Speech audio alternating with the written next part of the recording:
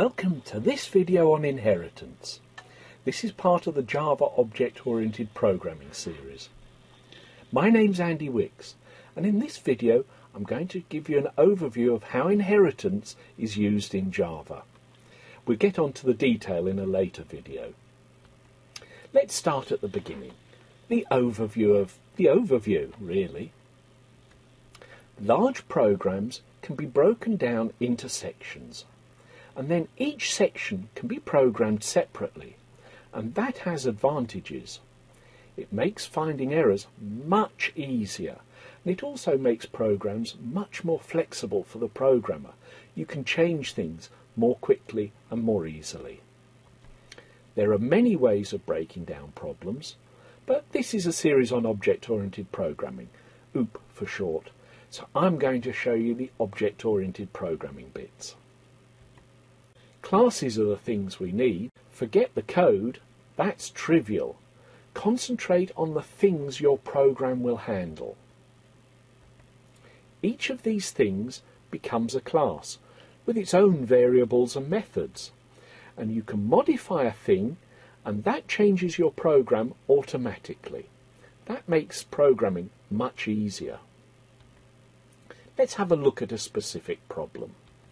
Let's suppose I would like to have a set of programs which allow students to create materials for their successors. What are the things, the classes, that my program will need? And what should these classes contain? Well, let's deal with the first question. The classes themselves. An atom is a small piece of learning, for example loops or inheritance. A topic is an area to be covered, so object-oriented programming, for example. And then there's a course, Java course. Of course, a course like this will need a course tutor. And a course tutor wouldn't be there without by far the most important thing, the student. But a lot of people get hung up on, oh, I've got to get my list exactly right, and once I've created my list, that's it. This is object-oriented programming. Don't worry if your list is incomplete. You can add classes later and link them later. All of this will come out as you program rather than straight away. Now that doesn't mean to say you shouldn't sit down and plan your program. Obviously you should. The more planning you do, the better your program will be. But don't get hung up on the plan. It's the general idea that's important. If there are things that need to change, change them. So let's have a look at the atom class. Let's have a look at its variables and methods. Well, I need to know who wrote the atom. I need to know the date they started, and the date they last amended it would be good. Let's have some content in HTML format. That makes outputting much easier. And we'll have a popularity rating. Let's see how popular the atom is. We can get the students to vote on how they see the atom, and then the most popular items appear at the top of the list. What about the methods? Well, we need a public method to display an overview of the atom. We need a public method to display the content. We need to display a link to the MP3, so that would allow us to click on something and the MP3 would play. We need a link to a video. That may be a video that's held locally, or it may be a video that's held on the internet somewhere. Again, these things can all be amended. When you think, oh, I need another variable to, or oh, I'll just add a method that, then do so. It's your program. It's the logic that matters, not having the logic correct now. It should be as correct as you can, but it doesn't have to be completely correct. Don't get hung up on the detail. All these classes can be linked in something called an is-a relationship. There are three kinds of relationship, and is-a is by far the most common. A course is a collection of topics. A topic is a collection of atoms. So we have a class, course, and course contains all its variables and methods. I haven't got room to show you the variables and methods here, but I'm sure you can work all those out for yourself.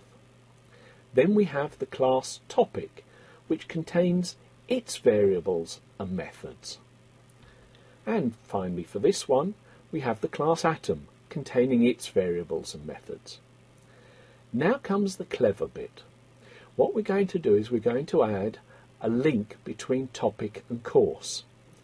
This course is a collection of topics, so topic inherits from course. Think of it as looking at topic, saying, where do I get my information from? Oh, I get it from this one, course. Likewise, we can link atom and topic. Topic is a collection of atoms. So atom inherits from topic. So atom can say, well, where do I get this extra information from? Well, I get it from topic, and topic gets information from course. It's in effect the grandchild of course. So let's move on to inheritance generally. Topic inherits from course, so all the public methods and variables in course are available to topic. Topic doesn't have to keep this data, doesn't have to keep the methods, doesn't have to recreate them. Topic has them automatically.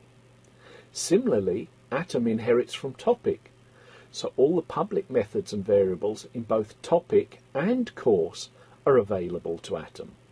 An atom doesn't have to keep this data or recreate these methods. They're all there automatically. But surely this is very clever programming, isn't it? Let's have a look at the coding. We have a class course, and course contains its variables and methods. That's nothing new. So how do we get topic to include all those methods and variables in itself? We use the word extends. So class topic extends course. This means that anything that's public in course is also available in topic. One word. Likewise, we can have class atom extends topic. That means that everything that's available in topic is also available to atom. And since the course variables and methods are available to topic, they're available to atom too. And that's quite good.